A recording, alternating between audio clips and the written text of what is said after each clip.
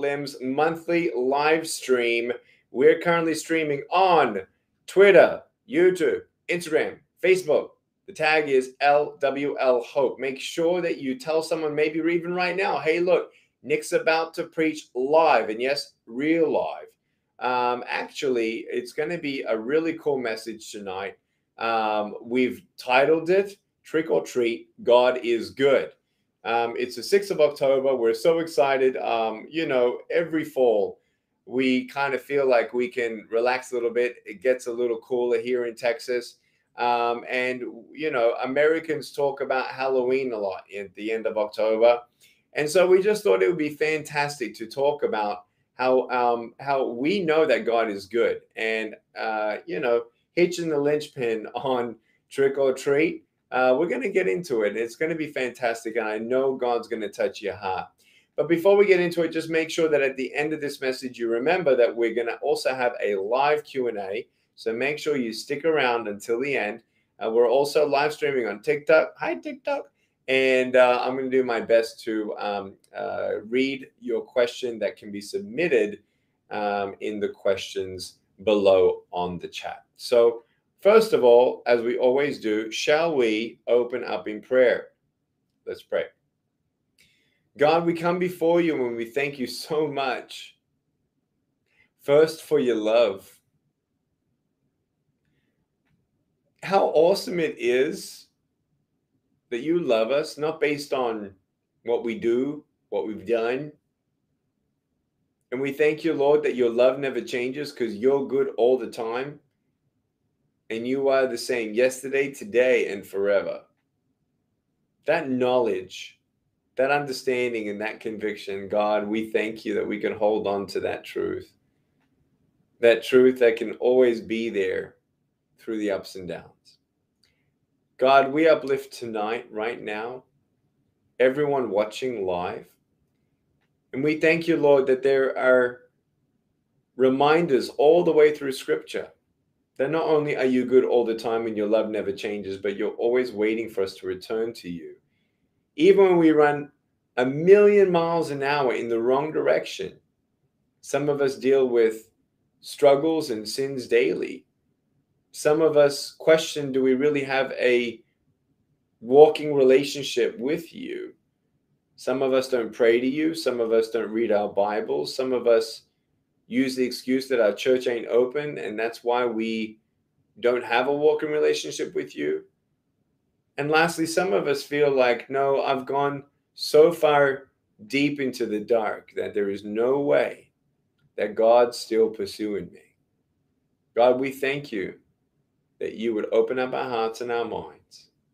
And Lord, that there is no addiction, no sin, nothing that could ever change your love for us.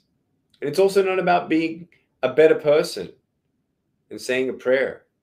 It's about walking lockstep with you and in our failures daily to grow closer to you, to read our Bible, to pray more, and Father, find the freedom we have in your grace and mercy as we strive to be the people you want us to be, as we strive by your grace and mercy to do what you want us to do, and always turn to you in times of need, and always thank you of times of blessing.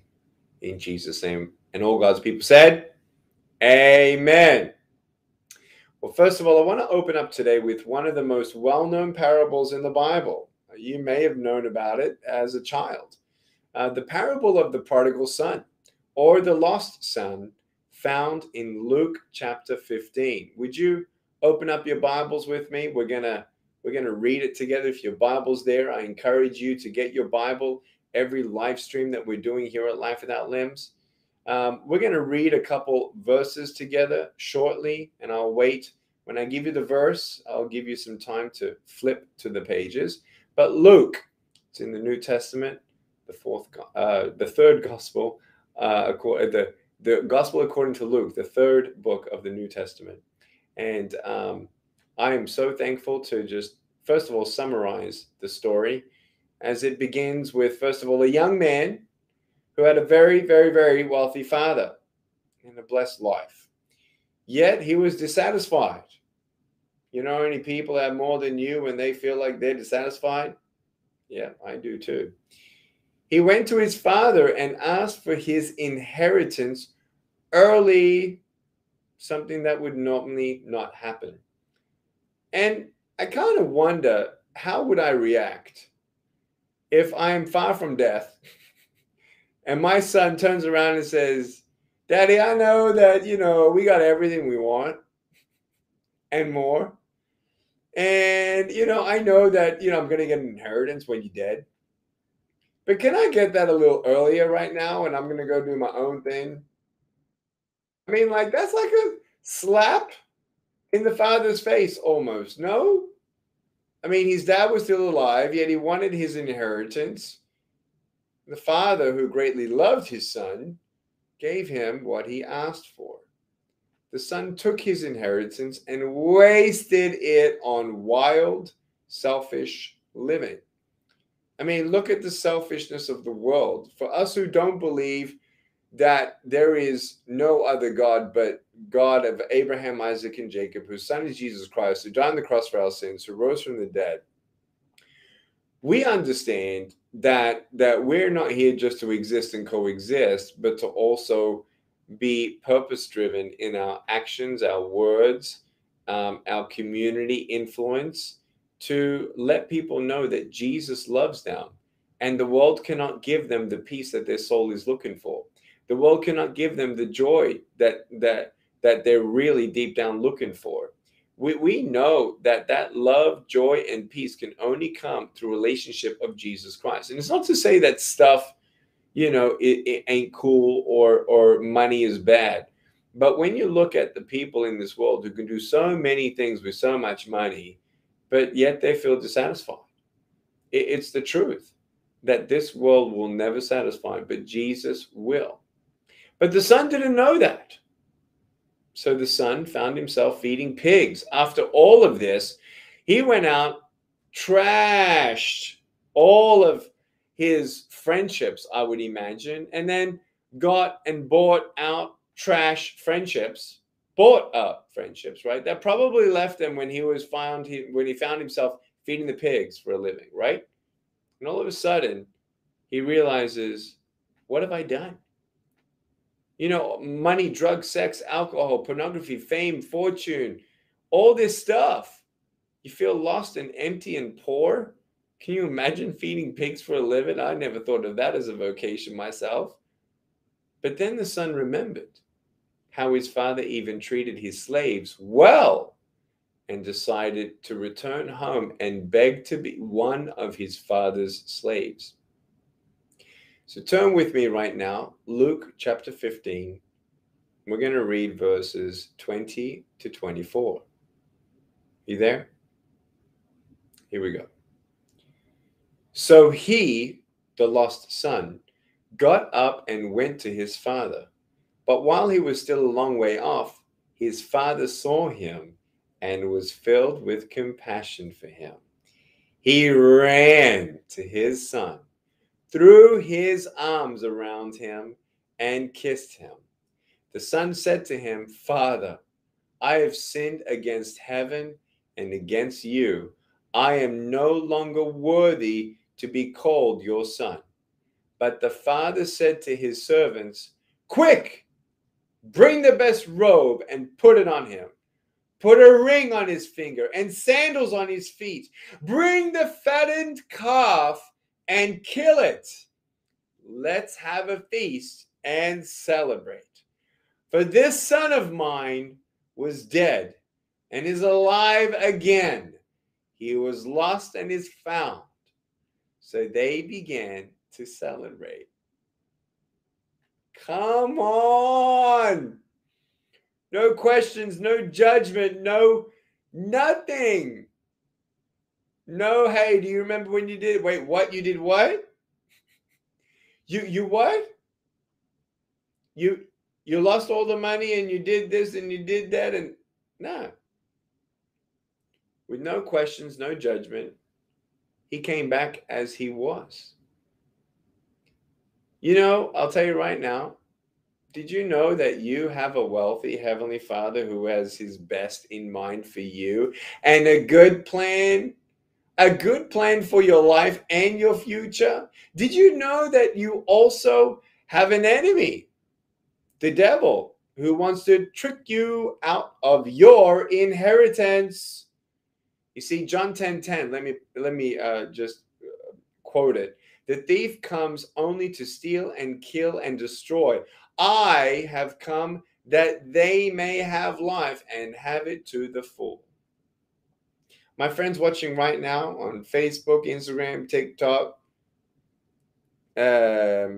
Twitter, and YouTube, do you want the trick Satan has to offer, or the treat, the good gift of salvation and the daily relationship with God that God has to offer? That's my question to you.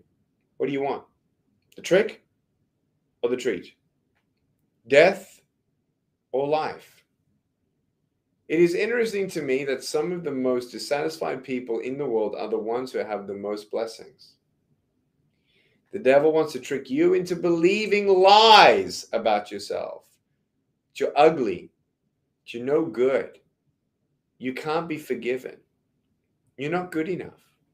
You'll never be good enough. There is no plan for your life. Lies about your life, saying, nope, there's nothing for you. You ain't talented enough. You ain't beautiful enough. And lies about God. God's not there. Where is he? Oh, just pray that you feel good and pray that, when you feel good, then that's what you need. No, God has a plan for you. He doesn't promise that you're going to have an excellent life all the time. We're all going to have ups and downs. It's not about praying a certain way and then God giving you everything you want. That's a prosperity gospel. That's evil to believe that God can give you everything you want. God's not a genie. It's not about asking God for everything and then you have everything and then you're good. No, it's about you being saved, your soul being rescued, and you understanding that your home here on earth is not your home. Heaven is home. And God pursues us, and not just to heal our hearts and have a relationship with him, but it's an epiphany that I've realized 2 weeks ago. Our relationship with God Almighty, angels are jealous of it because we get to see his miracles here on earth, and we worship him because we know he's with us, whether we see miracles or not. And God blesses us. God blesses those who believe in him, who can't see him. That's you and me. And I can tell you, I've never been so excited to be alive. Not because my life is going good, not because I know the answers of what's happening in the future, but because I know that God is with me. And every time I open up my Bible and I'm praying and I'm asking God for guidance and wisdom and strength and discernment, he gives it to me. Every time I ask God to change someone's heart, every time I ask God to say, God, help me to reach someone with the words of your Holy Spirit that they may know you, he does. I'm living my best life. It's got nothing to do with arms and legs. It's got nothing to do with how much has he blessed me this week. What, are you serious? How much has he blessed our ministry? How many more people are giving their life to Jesus Christ? My joy in the Lord isn't about how many more people just gave their life to Jesus Christ tonight. It gets me excited and I give God the glory. But man, I'm doing life with God because God's doing life with me. I ain't falling for the tricks. I ain't falling for the lies.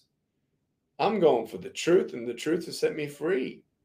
I'll tell you, when I was trapped in those lies, I was young. I doubted that God had a good plan for my life. I didn't think that he remembered me. I didn't believe he loved me. And I tell you right now, the devil did his best to try and get me when I was young to kill myself. Because I looked at my physical condition and I blamed everything that was bad and all my flaws and imperfections on him.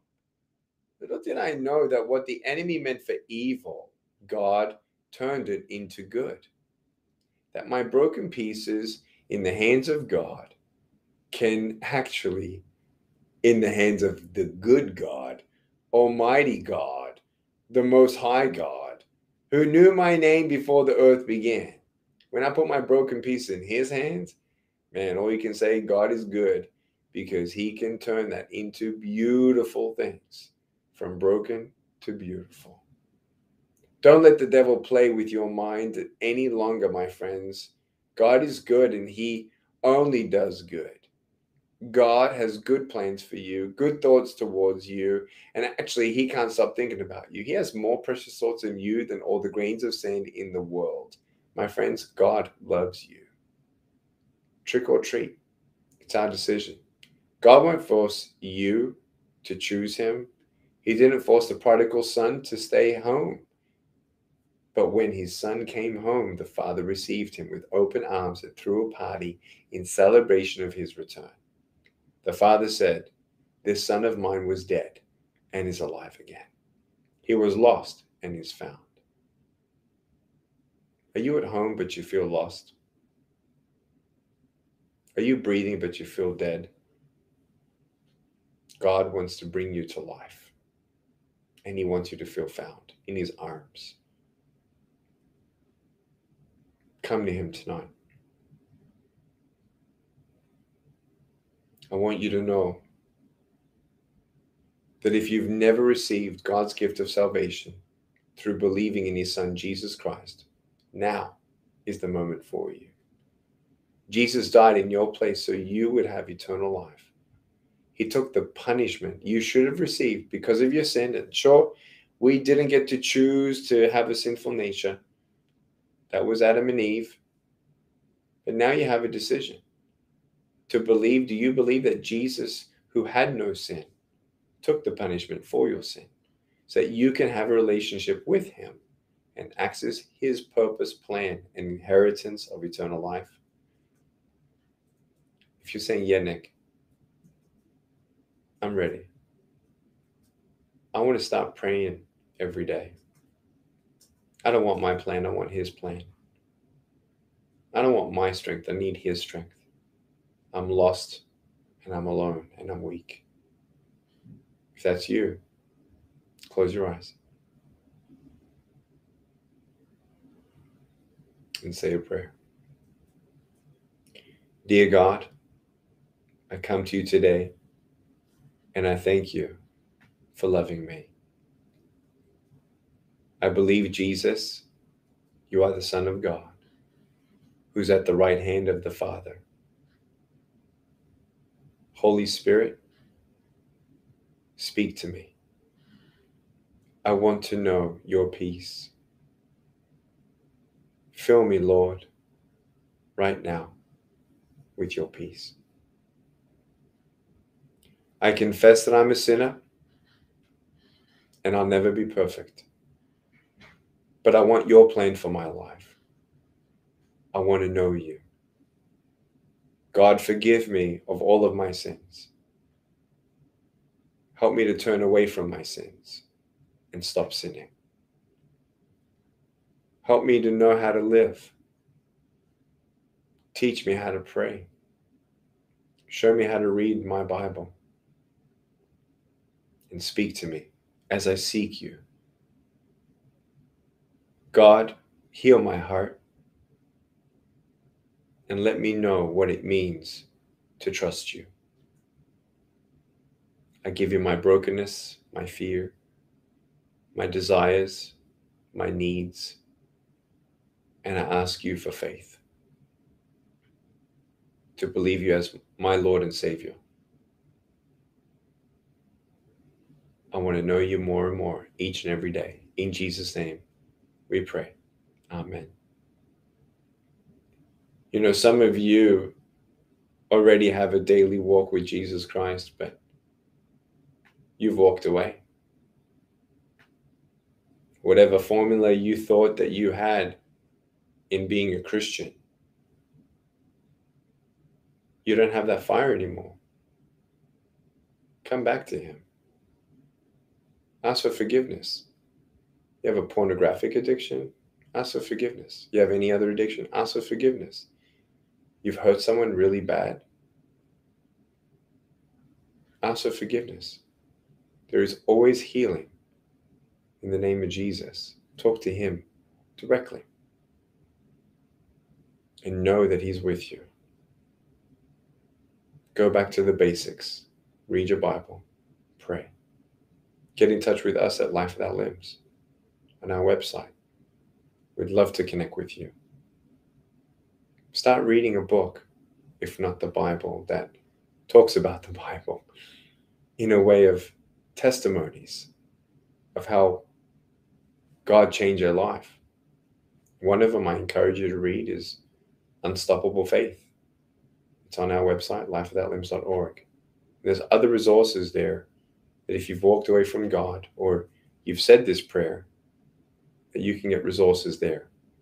But can I just tell you right now that if you say that prayer for the first time, I want you to know that I want to know that you just said yes to Jesus. And there's a way that I can know that by simply getting your phone out right now and texting the words LWL Jesus to the number 50700. That's the number 50700. The text is LWL Jesus.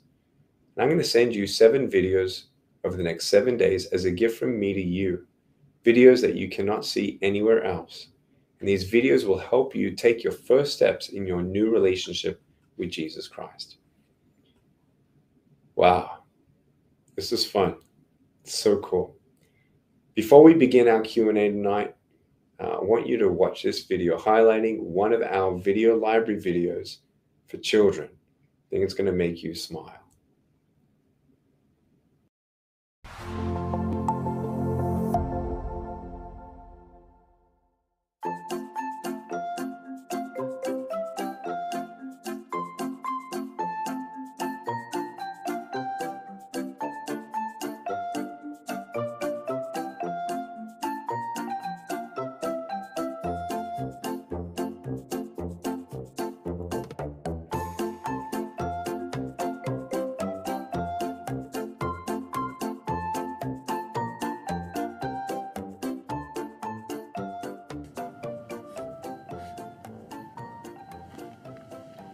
Well, hello. I'm in the middle of doing my masterpiece. You know, many people think I can't draw, write, or paint, but God has given me this ability to hold pens and pencils and paintbrushes in my mouth and use them to draw or write. Right now, I'm still in the middle of my masterpiece. A masterpiece can be a book, a movie, a piece of music, or a painting that is so perfect and so wonderful that people say, "Wow, that's amazing." Have you ever heard a song that just makes you want to dance and sing? That is a masterpiece. Have you ever read a book that was so good you didn't want to stop reading? That is a masterpiece too. Maybe you have seen a painting that was so lifelike that it seemed like the artist took a picture of a person instead of painting a person. That is another masterpiece. Can I tell you a secret? You are a masterpiece. That's right. You are a special, unique, beautiful piece of art that is truly amazing. You are a masterpiece created by God. And God is the best artist. God only makes awesome and wonderful things, and that is you.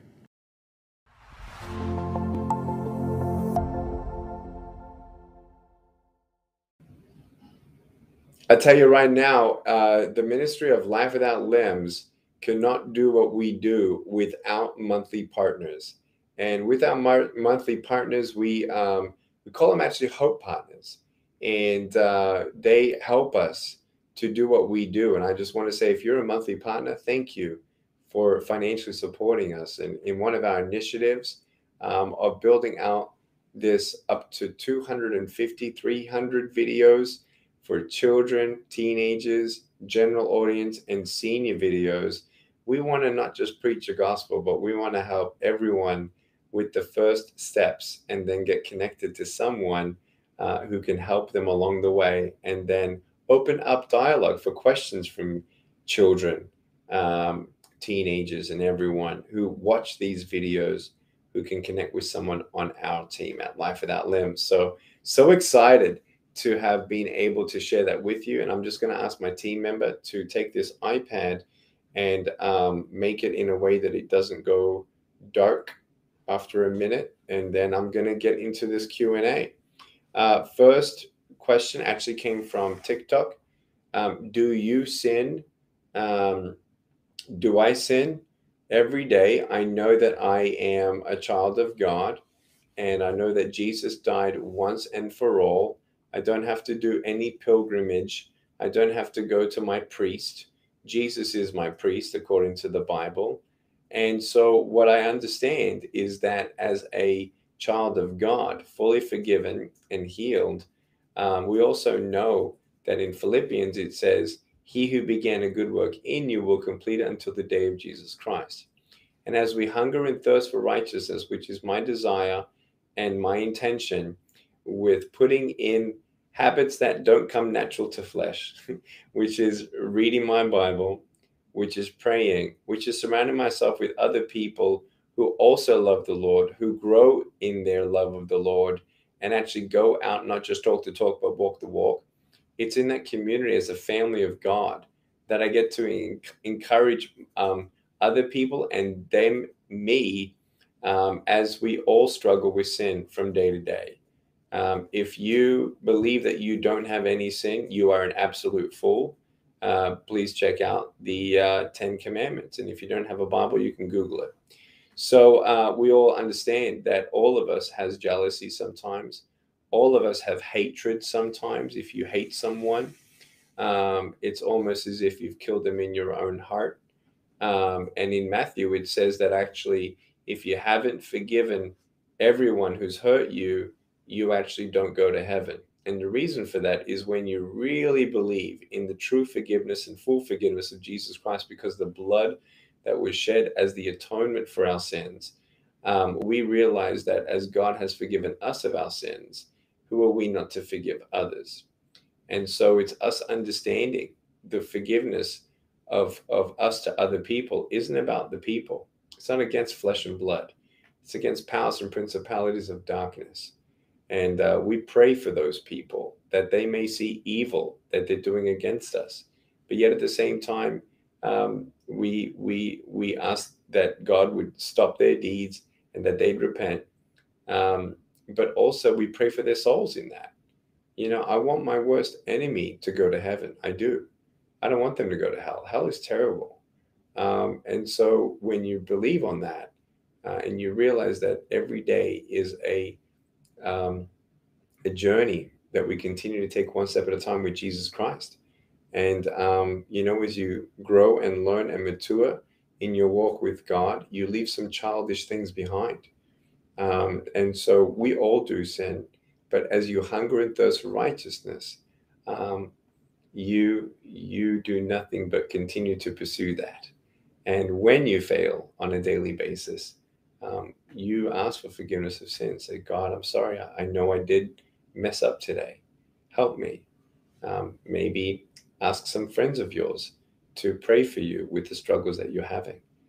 Maybe find a counselor in your church if that's what you need to talk through something. So I love you all very much, and that's my answer to that question. How do you stay so positive? From TikTok. Thank you for your question, Scott PR. You know, I'll tell you right now, I wasn't so positive the last 3 days. And I'm on camera, and this is not a fake smile, let me tell you. The joy and strength that you see in my eyes is not fake. It's real. I can tell you, we have ups and downs, don't we? But the reason why I quote unquote stay so positive is because I know that I'm a child of God, and that God's not going to let me go through more than I can handle. And God is listening to my prayers, and I'm seeing him work.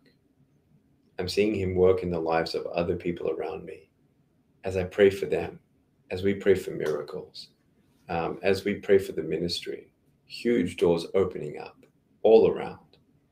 It's been so incredibly beautiful to see the fruit of me traveling to 74 countries, and preaching in front of 9.5 million people, of which 1.1 million gave their life to Jesus Christ. If I am having a bad day, I just kind of have to go back to that and say, hey, I know there's more to do, and we're here to occupy until his return, his second coming, Jesus Christ.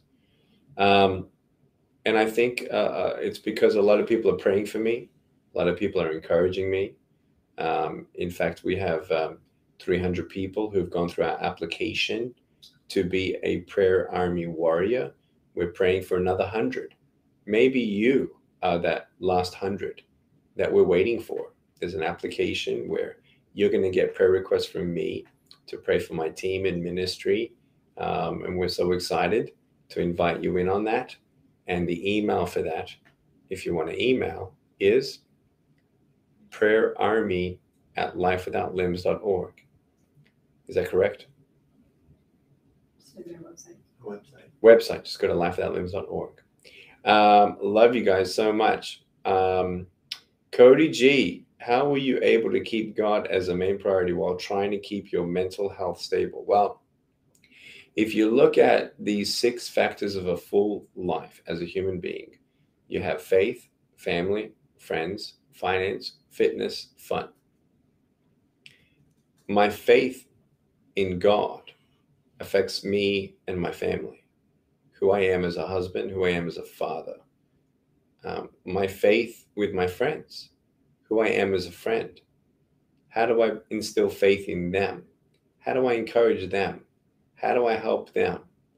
My faith is the true north of my compass of the fiduciary responsibilities and wisdom in what to do with my money, whether it's saving, tithing, investing, and living. There are many biblical principles and books out there that are based on the Bible that help me, but I don't just spend money just because I spend money. I'm always thoughtful through the filter of faith in how we wisely execute financial decisions. Also, fitness. We know that we are here to live as if it's our last day, but at the same time, plan as if you're living here another 1,000 years. That's what the Bible says. So the longer I can live, the more people can hear the gospel of Jesus Christ, and I can hopefully see my great-grandchildren. That's what I'm hoping for. And lastly, fun. People think that, oh, faith and fun are separate. Nah, man, are you kidding me? God wants us to have fun. He's given us this earth and friends and things to experience that righteously we can enjoy fun together. So I guess the answer to my question is God is always the main priority. There is a God-driven purpose in every area of my life, whether it's spending time with my wife, whether it's spending time with my kids, whether it's me just sitting silent, whether it's me talking to my team or someone across the street. It's always about understanding that I can't talk to someone without an impact. It's either negative or positive. And I'm going to be intentional to make sure it's positive.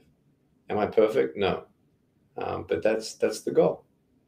We got to go for it. When did I become a Christian? I became a Christian. Oh, wait, you know what, Cody? Let me explain something else maybe. My mental health is also based on community, big time community, friends, family, even counseling. 2020 actually was so difficult that I actually went through counseling myself. And so don't be afraid to do that too. I just want to share that with you. When did I become a Christian? I became a Christian at age 15. And there's this beautiful, beautiful video on YouTube, LWL Hope, that you can see, Knowing God. My testimony is there in full. But I gave my life to Jesus Christ at 15 years old. So where am I? I'm 38 years old, so 23 years ago. Pretty cool. And I've been preaching the gospel as an ordained minister of the gospel, as an evangelist, since age 19. So this is the 20th year that I've been evangelizing. Praise God. Last question. Are prayer hours biblical? The apostles and people in the Bible prayed at certain times of the day, which some call prayer watches. Well, I know some people who have the gift of being an intercessory prayer warrior, where they can pray for hours and hours and hours and hours through the night as well. I'm not gifted that way, but I don't put aside time to pray, except for the morning when I wake up, pray before every meal. But at the same time, I never cease praying. The Bible says, pray without ceasing, in everything give thanks, for this is the will of God in Christ Jesus concerning you. And so it's almost as if Jesus is standing next to me. It's not like I have to text him, hey, can I talk to you in a minute? He's there. He's my friend. He's co-leading my life. He's leading my life. He's driving the car and I'm in the front passenger side. So we're always talking. And then I guess that's the best way to do that. So God hears you every prayer, any hour. And he may not always say yes to your prayer requests, as we covered, but we know that he is a good God. He's got a good plan. And all things come together for the good for those who love him, who have been called according to his purposes, according to Romans 8:28. Well, it's been an incredible, incredible, beautiful night together with you. Next one is the 27th of October, Wednesday night. And I'm so excited. Please, please, please put that on your calendar at 8 p.m. Central Standard Time. I'm so excited to be live streaming again with you, and tell everyone you know to join us then. Trick or treat, God is good. Good night.